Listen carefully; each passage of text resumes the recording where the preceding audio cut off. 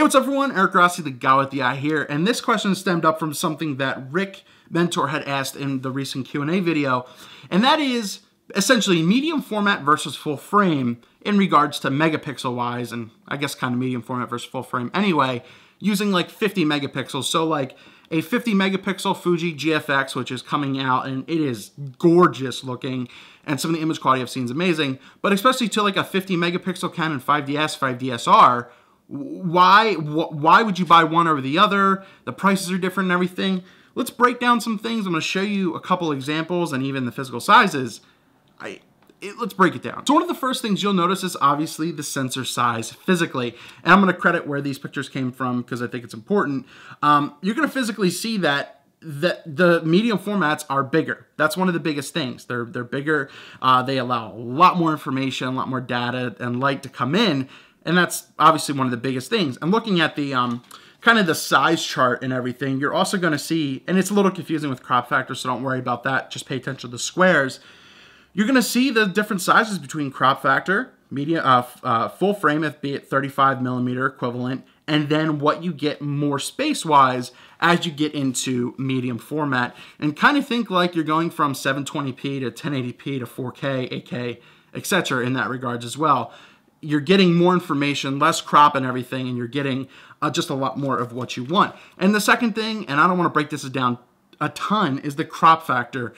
The more information you have, the less you're cropping in. That's why crop factors really aren't that good if you like wider angles, because, or especially if you want a wider angles, because it crops in. Like kind of you get 1.5, kind of get a little bit worse with a 1.6, and then it changes from there. That's why 4/3 aren't the best for stuff like that as well. You're getting smaller and smaller with the sensors, but the more you get, the more information you let on. Like for example, the D750 with my 15 to 30 is on right now.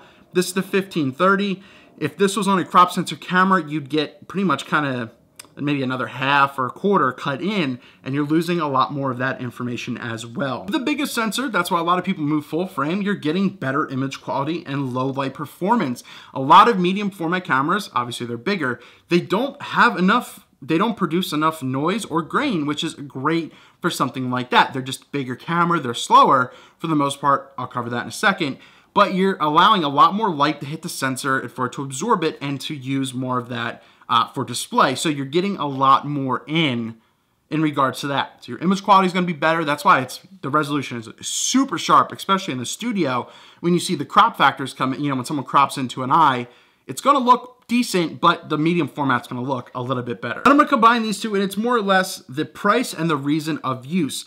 Now the price, you're going to see a huge difference in regards to the price.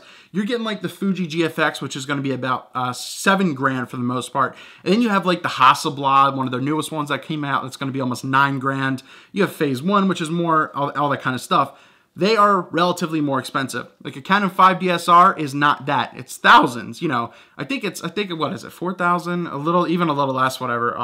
If it's majorly different, I'll note that. But you're spending half that to get something high quality in a full frame DSLR body. So that's one of the biggest things. And then it comes down to your reason of use. So why do you want this medium format? And a lot of people want it because they shoot things for print, for billboards, for studio, for professional clients, for more or less you're shooting for bigger things. You want more resolution, and you don't need something as fast. That's why you shoot medium format. But that's not to say you can't print big with DSLRs and full frame, and even your iPhone for that matter. I know it's a big jump, but you could produce an amazing 11 by 16, 24 by whatever, just from having at least 6 or 10 megapixels. Obviously, the more you have, you get a little bit more usability out of it, and the ability to crop a little bit more as well. So 50 megapixel medium format sensor, you're going to get a lot more resolution and printability out of it compared to a little bit smaller full frame. It's different, but it's not amazingly different, but you will notice that. The other thing to keep in mind is the lenses. To use the 5DS, the Canon 5DS and 5DSR is an interesting comparison because you do need the higher quality lenses made for Canon. If you use a lot of these lower end full frame or kind of junkier ones, it's going to degrade the image a lot. So with that sensor, in regards to the resolution you're pumping out of that, and same thing with the Nikon D810 and possibly D820 or whatever it's going to be, you need the best lenses for that. A lot of medium format lenses are pretty much optically the best made because they need to be to work with these cameras. So that is a big thing to keep in mind. But once again, you're going up in price a ton.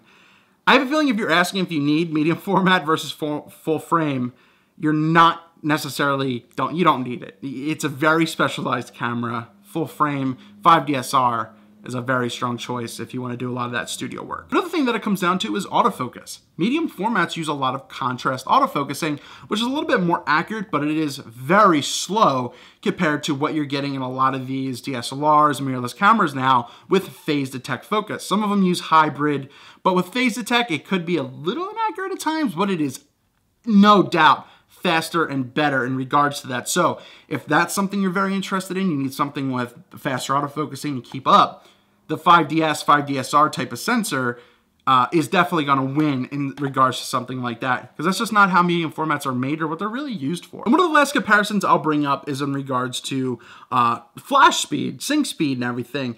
With a full frame, you usually get a 1/250th, 200th sync speed without using without having, with having the need to use triggers and everything to get something higher.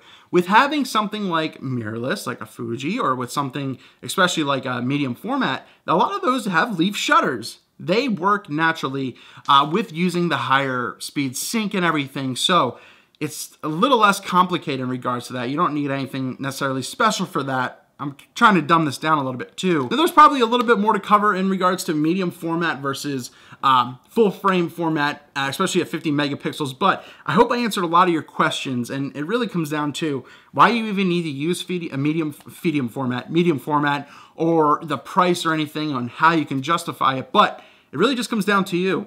If you feel like you need that and you're not working in a fast-paced environment, medium format is pretty damn gorgeous. But full frame, for the most part, will cover everything that you need, and especially the option in those cameras, and that's why, the D810 was very, very popular, the Canon 5DS, 5DSR, then the higher Sony cameras as well, why their pixels were desired, is because you're getting a lot more resolution for something like that. So if you have any more comments or questions, or if you want to add anything, let me know down below. I tried to make this as simple as understandable as possible. I haven't owned medium format. I've used a little bit, especially some of the phase 1 stuff, and I messed with a little bit of the Hasselblad stuff at Photo Plus, and oh my gosh, I was blown away. But I'm very interested to see how the GFX works, and possibly when all that really comes out and it kind of catches up, I'm going to do my best to get it for the channel to see how it works and to see if it's worth investing in. You never know. I might do something like that. Not gonna happen, it's too expensive, I'm too cheap. Thank you so much for watching. Eric Rossi, the guy with the eye. Ricks, thank you so much for sending in that question and for the idea. It's a big deal, it's a good question. You will get better image quality out of medium format, but don't discount full frame in comparison.